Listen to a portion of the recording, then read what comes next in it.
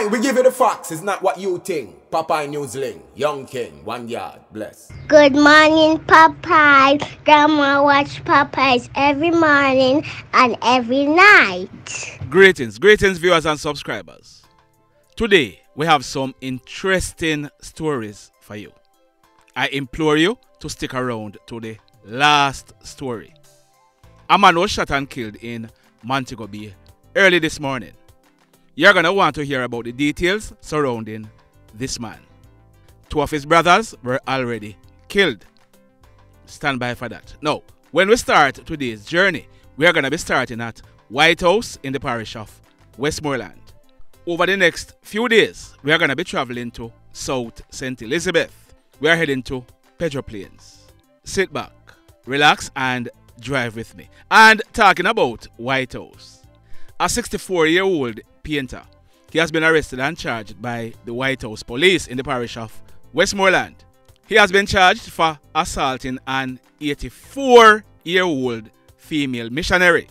This was due to an incident that took place yesterday morning, Thursday, February 9, 2023, about 11 o'clock. It took place on the grounds of the Jesus for Jamaica Church at White House. What we are learning is that the 84-year-old missionary, she was assisting in loading some lumbers that were being taken from the church onto a truck. It is said that while she was assisting in loading the truck, she had a piece of board in her hand. Now, I am not sure what happened, but the allegations are that a man, his name is Mr. Hubert Jones, he is 64 years old and he is said to be a painter. He is living at Petersville in the parish of Westmoreland. It is alleged that Mr. Jones, for whatever reason, he grabbed onto the piece of board that the lady had in her hand. As a result, a tussle ensued between 64-year-old Hubert Jones and the 84-year-old missionary. It is said that the lady, she received injuries as a result. The matter was reported to the police and 64-year-old Mr. Hubert Jones, he was arrested and charged. So he'll be going to the courts shortly. Ah boy. Now, in this next story, we are learning that fire partially destroyed a dormitory at the Westwood High School in Stewarttown in the parish of Trelawney. This took place yesterday evening, Thursday, February 9, 2023, about 6:30. We are learning that the dorm mother and a female student, they were alone in the dorm area when a loud explosion was heard coming from one of the dorms. The dorm, which houses 38 female students, was then seen on fire. The dorm mother and the student, they managed to run outside to avoid being burned.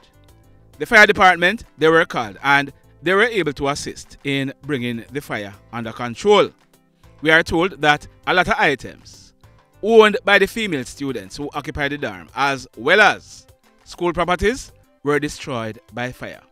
Investigations are being carried out to ascertain what really caused this fire. Thankfully, no one was hurt. In this next story, listen to this now. Listen carefully. Based on the information that we are getting, it could be either late December or early January. But what we are learning is that the home of a big-time chopper, it was broken into.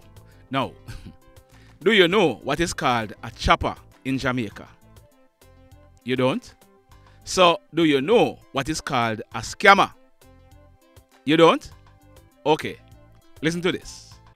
Hi, pleasant good day. This is Scott Parker from the Publishers Clearinghouse. How are you doing? I'm doing good. Who are you calling from? The Publishers Clearinghouse. This call is in regards to a certified check that you have won from the company. I must say congratulations. And how are you feeling? I won something, well, some money or something. That's correct. Publishers Clearinghouse, you're a second place winner here for $3.5 million. I must say congratulations. 3.5 million. That's correct. Oh my goodness. Oh my goodness. Oh, I am so happy. Oh. This is here for you, and if you want to receive this package, all you have to do is have yourself a clean sheet of paper and a pen so I could provide you with some necessary information, okay? Okay, that'll be good. Thank you. It seems like you want to receive your package here. No, not from a scammer, dude. No. So who told you you were a scammer? This is legitimate business. Dude, come on. This scam is going all over the United States right now. We all know about it. We all know about it. Well, you're there giving me talk. I have your ass, man. I'm gonna call you. You don't have anything, dude. You're stuck on an island, man. You're not even in the United States. I have your address. I'm gonna come over. You're a that's what you are. When I come over, I'm gonna kill your face, man. You ain't doing nothing, dude. You don't have any money. They won't. You don't even have a passport. You can't do shit. Go pray to Jah. Go pray to Jah right now. Go pray to Jah and say, please, man. Please, man. There is no marijuana in Jamaica right now because of those bad storms. Oh, no. You know, I think you think that you're safe, but I'm going to show you that I can hurt your face, man, and your family. You do it. You do it, Clat. Little boy. You little boy from the village. $5 and buy some AKs and some boy from you have a stick. You can't afford a gun. You throw rocks and stones. So, if you never know before, after listening to that, you know what is called a chopper in Jamaica. Okay, back to the story. So, we are learning that Kevon's house, it was broken into and a safe was stolen. That safe contained 15 million Jamaican dollars. Did you hear what I just said? The safe that was stolen from Kevon's house, we are told that it contained over 15 million Jamaican dollars. It is said that the break-in, it was not reported to the police. There were speculations as to who may have been involved in the break-in, and Kevon and his friends, they decided that they might go deal with it themselves. A robot taxi driver who drives a black Toyota Voxy, he was identified by the guys as one of the possible suspects. What the guys did was they put a plan in motion. Listen this now. On Sunday, January 8, 2023, about 12 midday, the taxi driver, he was on the job in the town of Montego Bay when a guy came to him and told him that he wanted to charter him to go to Mayhall in the parish of St. James. And what I'm telling you are the allegations. Alright? So the driver, it is said that he gave the guy a price and he agreed. They drove off, but on reaching the stoplight at the Long Hill intersection, the passenger, he told the driver to take him to Leyte instead. He told the driver he was gonna buy something at Leyte. It is said that on reaching Leyte, they stopped at a location where they were joined by Kevon, who the money was stolen from, and another guy. They were in a car. It is said that they drove off, and on reaching a certain section along the road, they allegedly held up the driver at gunpoint and forced him into the car. They allegedly took him to Comfort Hall in St. James in some bushes where they held him at gunpoint and beat him with pieces of board all over his body. It is alleged that they were threatening to kill him if he didn't tell them who it was that stole the safe with the $15 million. After a while, it is said that the driver, he somehow managed to escape and he went to the police station where he made a report. Well, late last week, the guy who had chartered the taxi driver from Montego Bay, he was picked up by the police. He has since been charged. His name is Nalleo Fletcher. He is 33 years old and he's living at Mayhall in the parish of St. James. Nalleo, he has been charged for 1. Abduction, 2. Assault at common law, 3. Possession of a prohibited weapon, and 4. Assault at common law. The police, they are now searching for Nalleo's brother, Adrian, and Kevon, the man who allegedly lost the $15 million in connection with this case. Ah boy. Now, this next incident, it took place at McLaren Gate in the Chambers Pen area in the parish of Hanover. It took place Wednesday night, February 8, 2023, about some minutes after 11 o'clock. We are learning that residents of the area, they reportedly heard gunshots being fired and they called the police. When the police went and made checks, they saw a man. His name is Andre Murray, but he was popularly known as Speng. Speng is said to be in his early 30s. Speng was found lying on his bed in his room in a pool of blood. He was inspected and he was found to have gunshot wounds to his upper body. From all indication, Speng died on the spot. When this crime scene was processed, we are told that a number of 9mm Speng shells were recovered from the scene. The mayhem. So let me ask you something. Let me ask you something. Have you hit on the love button as yet? If you have not yet done so, remember to do it. Also, if you are over here watching our videos and you have not yet subscribed, hit on the subscribe button. As also, hit on the notification bell. Then click all so that whenever we drop a new video, you will be the first to be notified.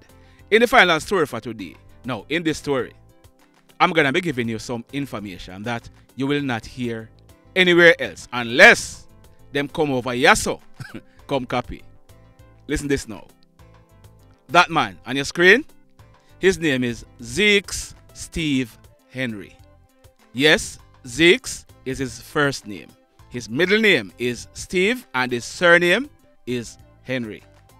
Zeeks is 25 years old and he was living at Fisherman Lane in Hendon. Now, before I tell you what happened to Zeeks, I'm going to give you some background information. 12 years ago, when Zeeks was 13 years old, on Saturday, March 26, 2011, one of Zeeks' brothers, Sarah Atkinson, he was shot and killed by hoodlums at Warwick Hills in Hendon in Montego Bay. Word on the street at the time was that he was killed because of something to do with scamming.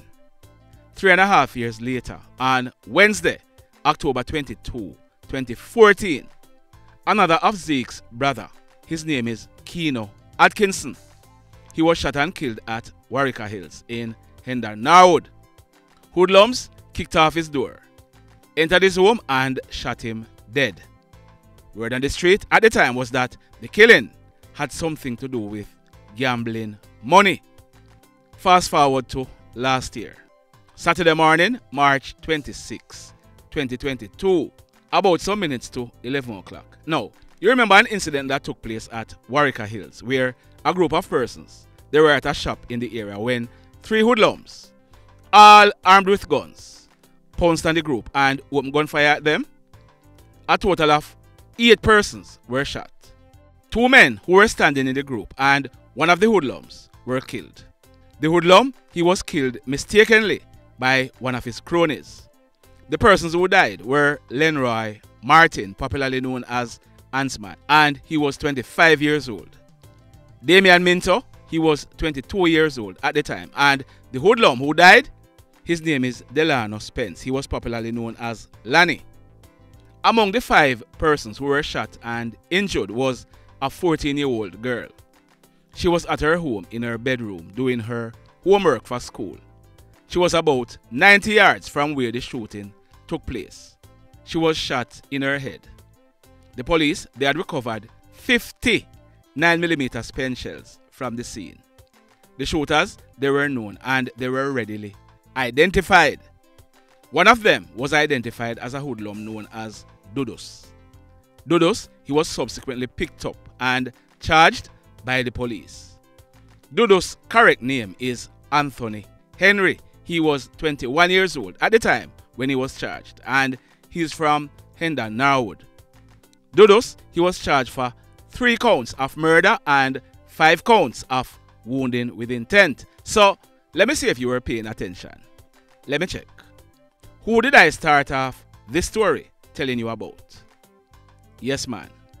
Zeeks Steve Henry. I also told you about 2 of his brothers that were shot and killed. I just finished telling you about Anthony Henry. He is facing 3 counts of murder and 5 counts of wounding with intent charges. What did I say Anthony Henry is called? Yes, man, he's called Dudus. Remember now, Dudus, in this case, is the younger brother of Zeeks Henry. You got that? So, early this morning, Friday, February 10, 2023, about 3 o'clock, residents heard gunshots being fired in the St. James Street area of Montego Bay. When they went and made checks, they saw a man lying along the roadway, right in the vicinity of the Ruby's gas station. He was lying in a pool of blood. He is of a dark complexion, slim built, about 6 feet 1 inch tall.